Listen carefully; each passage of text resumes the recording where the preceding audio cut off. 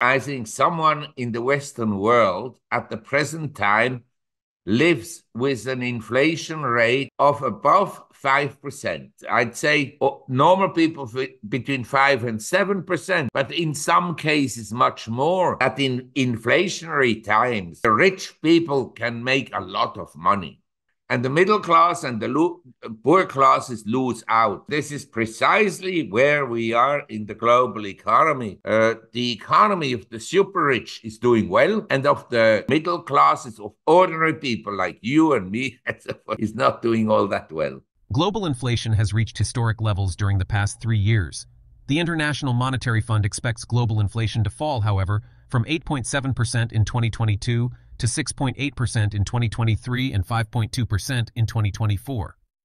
Nigeria's inflation rate rose to 29.90% in January 2024 from 28.92% in December 2023. This is the highest it has been in 2 decades. India's retail inflation rose to 5.1% in January, while the country's economy grew 8.4% during the October-December quarter of the current financial year. The US and the EU have seen inflation decline during the past few months, prompting central banks to pause interest rate hikes.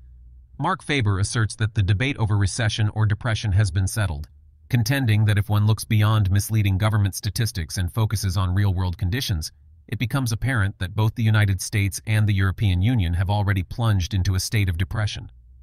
Global inflation may risk rising again, primarily due to signs of a rebound in energy prices, particularly in crude oil. This week holds particular significance for market sentiment as major central banks, including the US Federal Reserve, the Bank of England, the Swiss National Bank, the Bank of Japan, and the Reserve Bank of Australia, are slated to make decisions on their interest rates and provide insights into their future policy directions. While the Fed is anticipated to maintain its interest rate within the range of 5.25% to 5.50%, its stance on potential future rate adjustments could have substantial ramifications for global markets. The uneven recovery in the Eurozone may prompt the European Central Bank, ECB, to continue its accommodative monetary policy stance, which would likely sustain bullish sentiment in the market. Conversely, the Bank of England, BOE, is expected to maintain its interest rate at 5.25% for the current week, reflecting a cautious approach amidst ongoing economic uncertainties. Faber argues that if monetary conditions were truly tight, indicators such as stock market performance, bond spreads, and volatility indexes would exhibit different patterns. Let's delve into the video to gain further insights. Before we begin, consider subscribing to the channel and hitting the bell icon to stay updated with the latest content. Whose rate of inflation do you take? Because your household's inflation is different than mine, and so forth and so on. And the government, not only in the US, but worldwide, they have a vested interest to understate the cost of living increases. They have all kinds of seasonal adjustments and all kinds of hedonic adjustments and to show that the inflation is relatively low.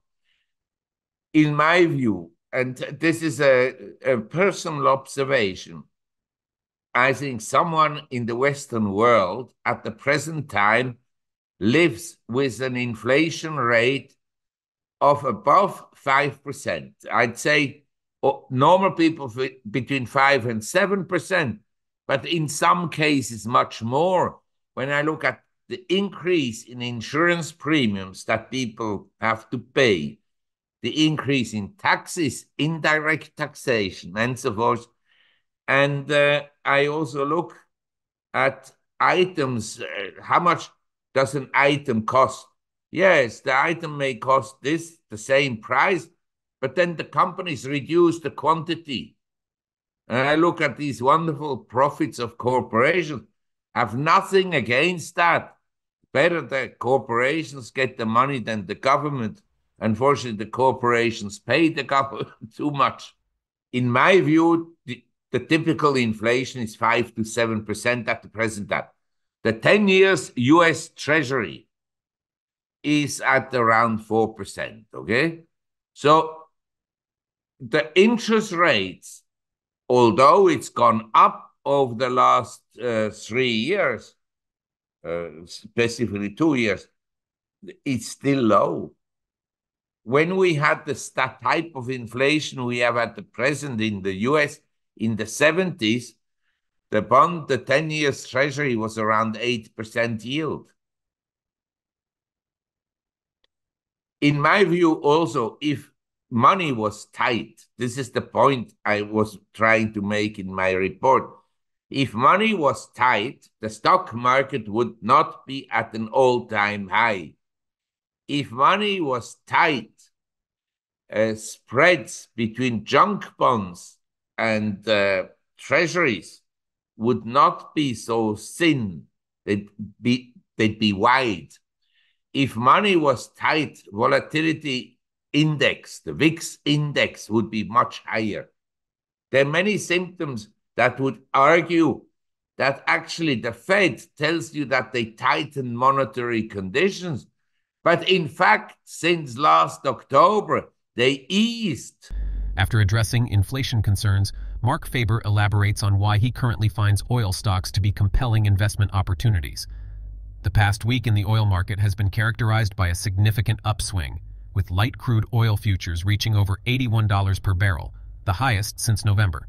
Global oil demand will increase by over 10% by 2028 and more than 16% by 2045 compared to 2022, according to the World Oil Outlook 2045 by the Organization of the Petroleum Exporting Countries. Faber believes that despite environmental concerns and changing energy landscapes, the demand for oil will persist and possibly even rise in specific scenarios.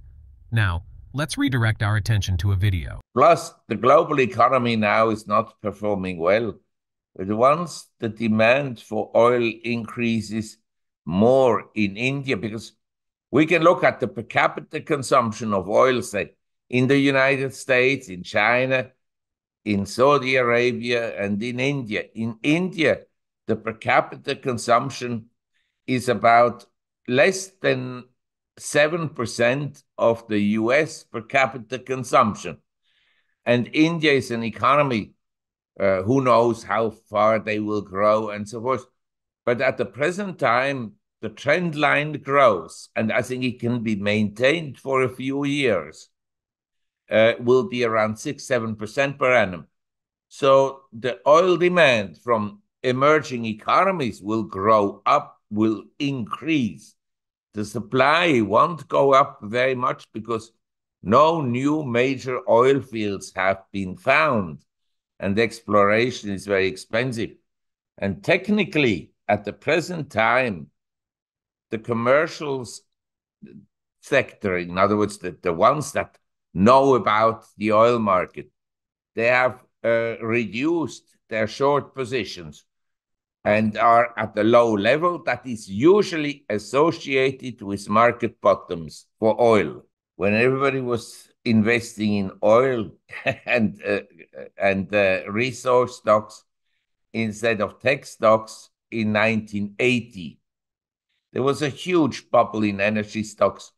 Most prominent among them was Dome Petroleum. Nobody knew what the value would be, but people bought it because it kept on going up. Anyway, at that time, oil and energy combined was about 33% of the S&P 500 index.